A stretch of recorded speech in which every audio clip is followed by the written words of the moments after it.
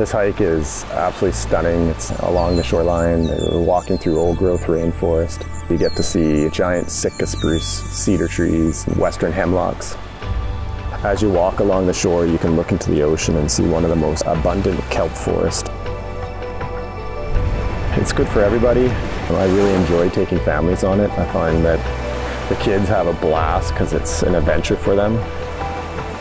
So my favorite part of the hike is the fact that we're walking from Yuklawpop to Wyandotte, 2 First Nations villages, 2 ancient villages, roughly about 5,000 to 14,000 year old.